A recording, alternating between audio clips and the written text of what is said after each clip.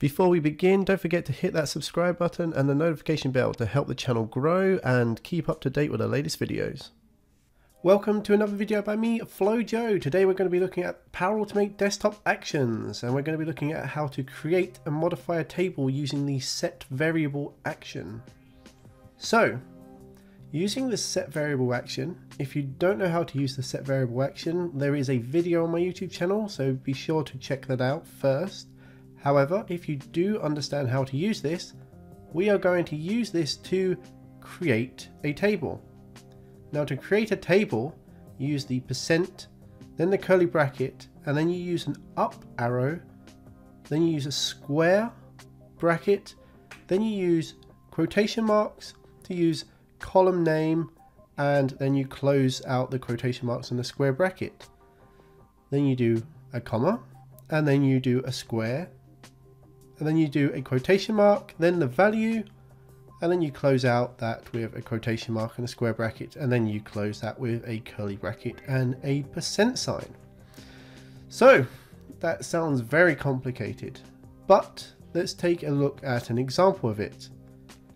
So this is an example using an employee ID and a name column.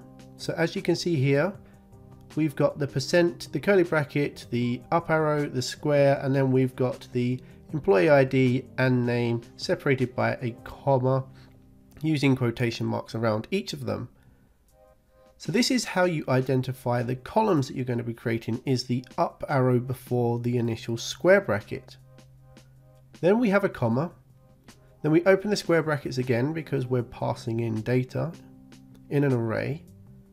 We're essentially going to be passing in 1, 2, 3, 4, 5 as the employee ID, comma, and then passing in FlowJo as the name. So how do these link up then? Well, firstly, we've got the employee ID, and that represents the first in the value column. So we've got the column name, and then we've got the value. So it goes 1 to 1. Then we're moving on to name, and we've got FlowJo. So the second column, which is name, is the second value in the square bracket. So that's how you would create a table. How would we then update it or add data to it? Well, once you've created that using the set variable, you would have created a variable name to create your table to be linked to. So what we'll do then is we'll reference that variable name in another set value. So then in that set variable, we're going to set the value of the variable name plus, and then we're going to simply open the square brackets up and pass the value information in. So in this instance, we'd pass in 67890 and then comma, and then we'll pass jacks in. So what that would do then is we'd have one row of 1, 2, 3, 4, 5 FlowJo. And by using this set variable and referencing the variable name and doing the plus with the square brackets, we would simply be adding another row of 67890 and then jacks. So let's take a look at what the set variable looks like then. So as you can see, we've got the set variable visualization on the screen, and then we've got an example here. Now we've got the %sign, the curly brackets, and then we've got the up arrow and the square brackets. So we're starting to build our columns here. We've got an employee ID, we've got a name, we've got a city, we've got a country, and we've got a salary. Then we're going to close off that with the square bracket, do a comma, open another square bracket, and create a value. So this will be our row 1. This will be our first entry into our table. So then we're going to use 1, 2, 3, 4, 5 to reference the employee ID. Then we'll use FlowJo to reference the name, Vancouver to reference the city, Canada to reference the country, as well as 5,000 to reference the salary. So as you can see at the top, we've got the set and we've created custom table example. So this will be our table name and will essentially be the variable name. And in here, in this to section, this is where we are setting the key and value object content.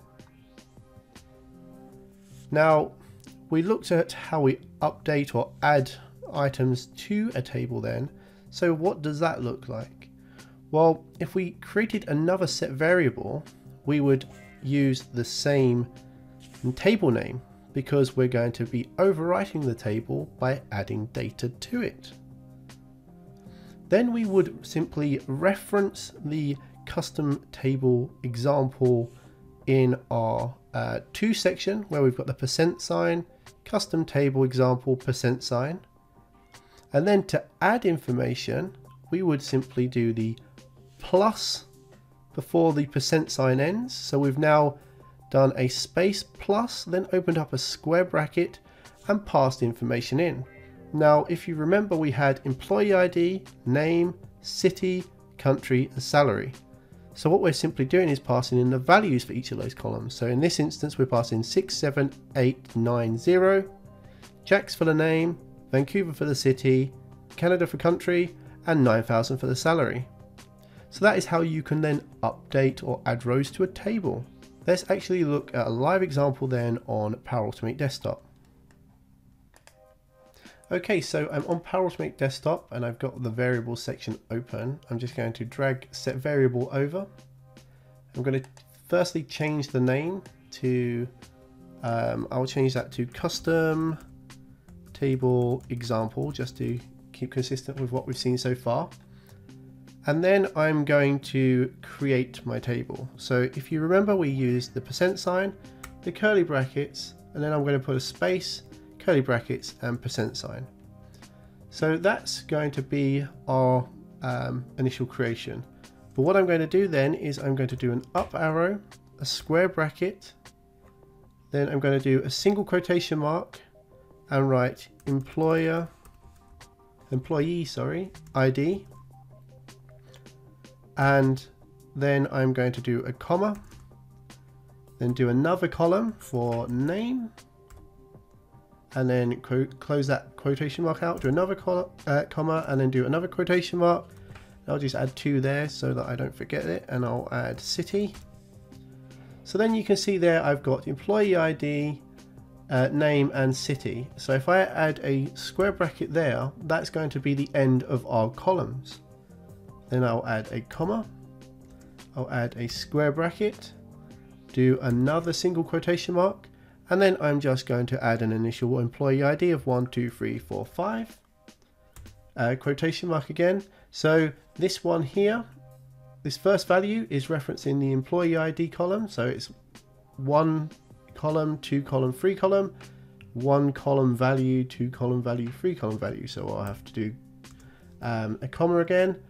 Then in the name, I'm going to write FlowJoe, comma, and then in the city, I'm going to write Vancouver. Okay, so I've got my initial columns being created, which is employee ID, name, and city. And then I've got row value being added of 1, 2, 3, 4, 5 to go to the employee ID. FlowJoe to go to the name, and Vancouver to go to the city. So this is our table created. So if we hit save, you can see I've got an error. And that is because I have missed the final square bracket. So if I press save now, you can see that I've now got no errors. I've got a custom table example, and I've got this information being created to create our table. So if I hit run, we'll then look over on the right hand side at the flow variables to see what data we actually have in our table. So you can see there it says 1 row and 3 columns. We're expecting 3 columns to be employee ID, name, and city.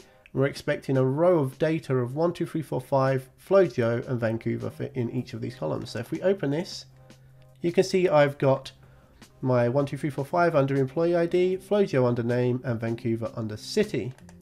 So we've got that. Now let's say we want to add another row to this. Well, we can just add another set variable. We can then reference the same variable that we've already created. So let's do custom table example.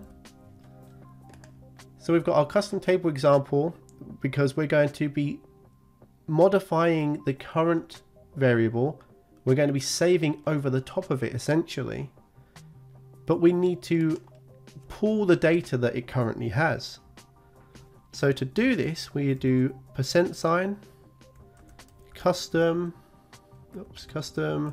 table example, and then we'll do a %.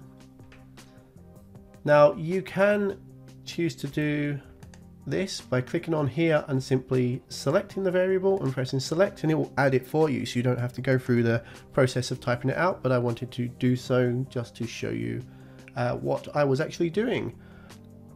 So we've now got our reference to our variable. Now if we run this, essentially we would just overwrite the variable with the same data, so we will just get exactly the same data. But if we do a space before the end % and do plus, and then open up another square bracket section, and then we'll simply add 2 quotation marks and we'll write 67890. And then we'll do comma because we've just added the employee ID, so we'll add another name. So let's use Jax, my cat. And then we'll do comma and add another one for the city. And obviously he is in the same city as I am in. So essentially what we've got is we've got a self-reference to the initial variable. So we've got all of the data from the initial variable. We're using the plus sign to say we want to add another row, and then essentially we're passing the data for each of those rows. So we're saying, okay, I want to add 67890 to employee ID, Jax to name, and Vancouver to city. So if I press save, what I'll do is I'll put a breakpoint here, and I'll press run. And what that will do then is it will run this first section, and if I open up this table, you can see that we've created the table, we've got our employee ID, name and city, and we've got the initial data that we put in. But if I then do run next action, you can see now it says 2 rows 3 columns. So what we've got now is we've got the extra additional row that we've just added. And that's an easy way to essentially create a table and then add additional data to it on Power Automate Desktop.